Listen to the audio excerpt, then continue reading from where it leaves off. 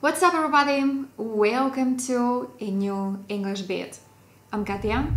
It's been a long time since I made a video on advanced verbs. If you want to check out the two previous editions, you can find the links in the description box. So today it's going to be the third edition. We're going to learn 5 C1 verbs and then 5 C2 ones. So, are you ready to broaden your vocabulary? If so, grab a pen and your vocabulary notebook and let's kick off. So, let's get started. First, we're going to learn 5 C1 verbs. The level of these verbs is determined by the Cambridge Dictionary. So the first verb on my list today is a formal one, and it's to comply with. I think it's super useful. It means to obey an order, rule, or request. And now let's look at 3 examples. The first sample sentence, we had to comply with a plethora of safety regulations. If you want to know what a plethora of something means, check out my previous lesson on 15 synonyms for a lot of. You can find the link in the description box and also the cards over here. Number 2, he refused to comply with his boss's orders. And one more example, there is too much red tape and too many rules to comply with. And now let's move on to our second verb, which is also formal and also super useful. And it's to comprise something, and it can be also used in passive, to be comprised of something or someone. And it's a synonym of to consist of and to be made up of. And now 3 examples. The first one, the exam comprises 5 parts. So it's another way to say the exam consists of 5 parts. Number 2, each season comprises 10 episodes. Now let's look at one example used in the passive form. The European Union is comprised of 27 countries. In this case, we have to use the preposition of. If it's active, there is no of. And one more example, the company is comprised of employees of different nationalities. And now let's move on to our third C1 verb, which is to embrace. The first meaning of to embrace is to hug. For example, he embraced me. And the second meaning of to embrace is to accept something enthusiastically. It can be an idea, proposal, or change. And now a few examples. The first one, she embraced the opportunity of moving abroad. And one more example, it's time to embrace clean energies. And one more meaning of to embrace is to include something. Let's put it into a sample sentence. The talk will embrace a wide range of topics. Let's continue. The fourth verb I want to look at today is to lessen.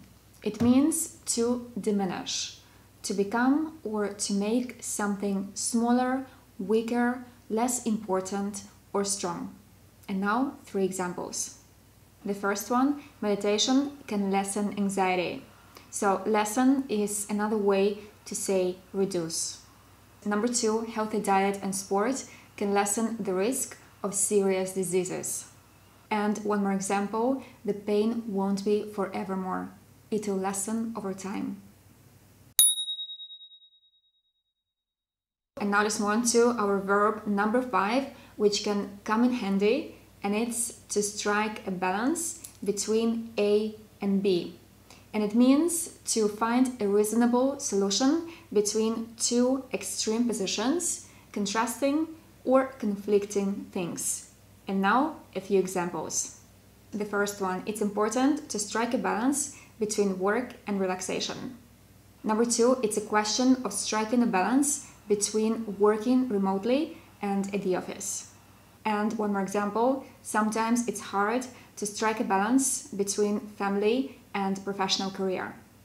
And guys, before we continue and learn 5 C2 verbs, just a super quick reminder, please make sure you're subscribed to English Bits if you like my channel and your bell icon is on. There is a weekly lesson waiting for you. It's on Sundays at 12 p.m. Thank you. And now let's continue to learn 5 C2 verbs. Number 6, to erode. It means to slowly reduce something, to weaken and destroy.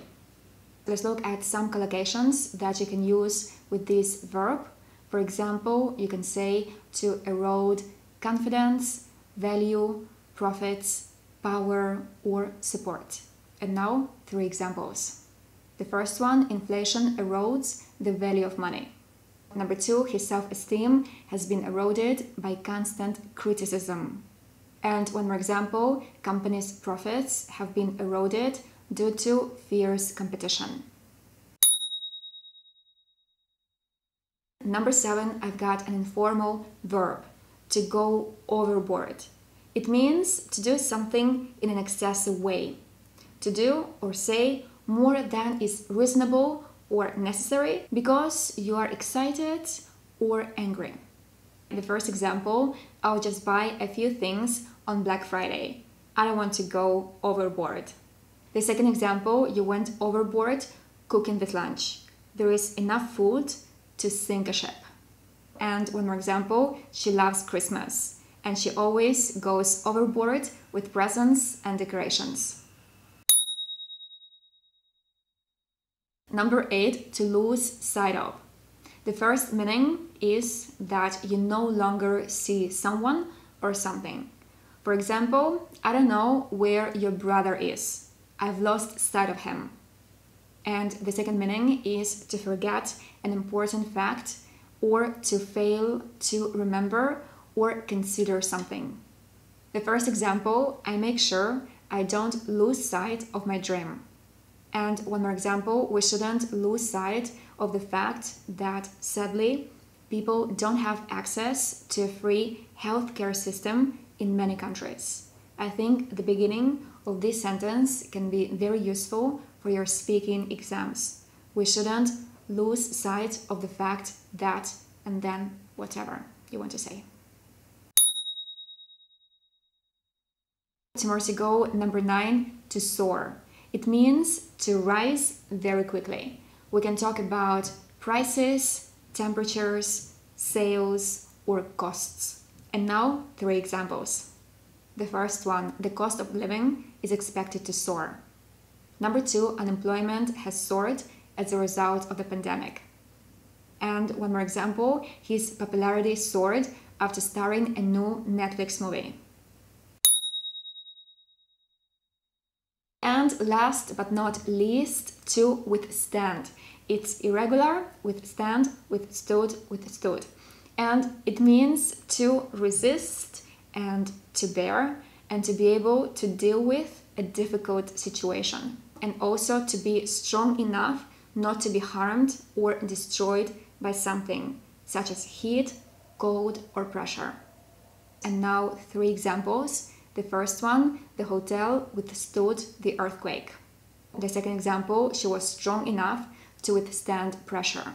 And the last example for today, the fabric can withstand high temperatures. So guys, that's it for today. Thank you for having watched this video up to the very end.